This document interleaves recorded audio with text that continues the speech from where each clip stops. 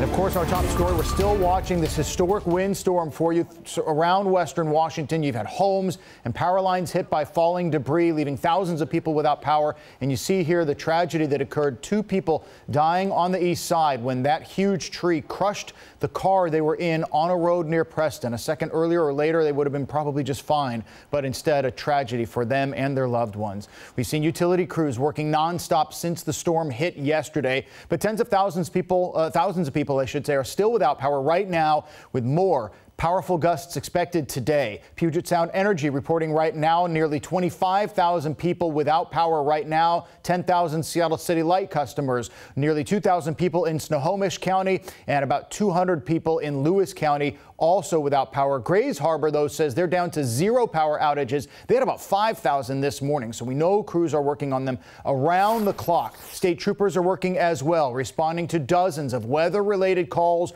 over the past 24 hours, including, as you see here, power poles down, street lights out, debris in the roads. Well, one trooper, Rocky Oliphant, saying that since yesterday, they have responded to more than 30 crashes in Snohomish County alone. A lot of that was trees. There was also power poles, power lines, and other debris. The brunt of that, most of it came from Snohomish County. We had 25 collisions in Snohomish County and 15 blocking incidents in Snohomish County. The worst of that was actually on State Route 524 between Mill Creek and Bothell. Troopers are reminding drivers, if you come across an intersection without lights, treat it like a 4-way stop and always be careful of any down power lines. Do not try to drive over them. East Marginal Way is closed today after the storm toppled more than a dozen power poles right near Boeing Field. Our Steve Solis live now at South Park Bridge. Steve, do we have any idea when that bridge will reopen? It's going to be a while, Steve. We're here at Marginal Way. Like you said, it is closed. And you can see why it's closed. We've got power lines down behind us, power poles down behind us. And so these crews are out here battling the wind, trying to get these poles cleaned up. So here's exactly what's going on here. These poles and these lines fell on Sunday afternoon during that historic windstorm that blew through western Washington. It didn't cause a major power outage here, but what it did cause is traffic issues for anybody who normally travels through this area. Marginal Way South is now shut down between 14th Avenue South and South 86th Place. It's happening in both directions. Meantime, SDOT has shut down South Park Bridge with the earliest reopening expected to be on Tuesday.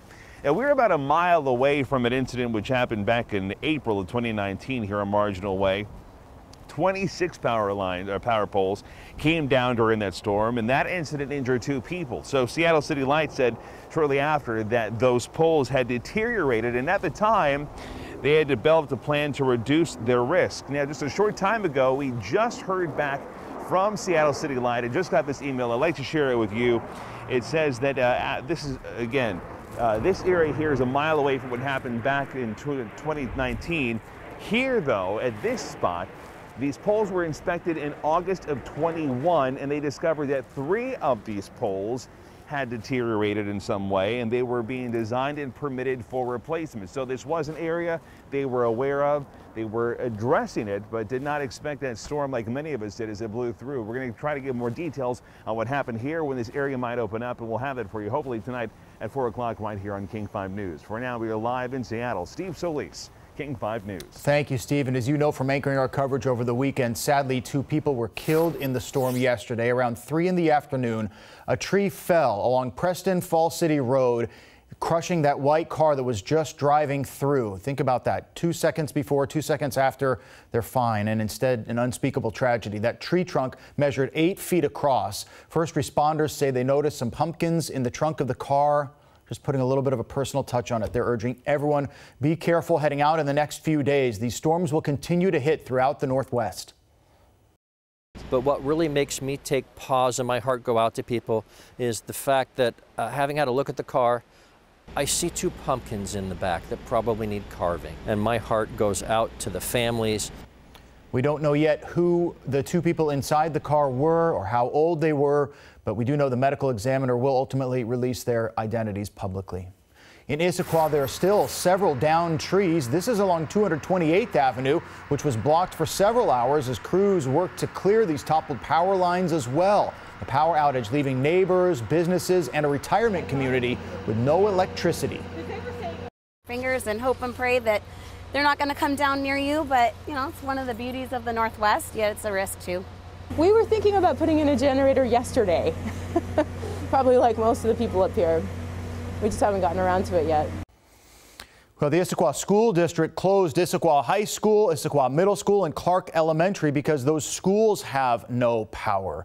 People living along the Washington coast have been getting hit the hardest, no question about that. Kind of see as the winds are coming here and then just crushing around anyone who's trying to drive around. The National Weather Service is issuing a high wind warning with gusts that could peak around 70 miles per hour. Our Drew Mickelson reporting from Ocean Shores. It's been a wet storm, but really the wind is the story. Blowing sand straight to the north, knocking out trees and knocking out power for thousands who live near the beach. 2 days of high winds has meant 2 days of power outages. Sunday, most of Ocean Shores was in the dark. And then overnight into Monday, high winds shut off the power for 6,400 more homes up and down the Washington coast. But as nasty as it may seem, it's actually an attraction for some. Oh, the wind is awesome. Yeah, it's been windy. We like it. You know, we just like the beach. You know, we just love the shore. Yeah. So, yeah, it's been fine. I love it. I live for this. Are you crazy? Probably. Some people say I am. Skip Radcliffe is a photographer, and his backyard is his studio. It's just beautiful, especially if you get the sand when it's blowing up onto a stump, a root wad. It's gorgeous. While this storm may be historic in some ways, folks who live out here say this is part of the deal. And a lot of them have generators just for days like today. In Ocean Shores, Drew Mickelson, King 5 News.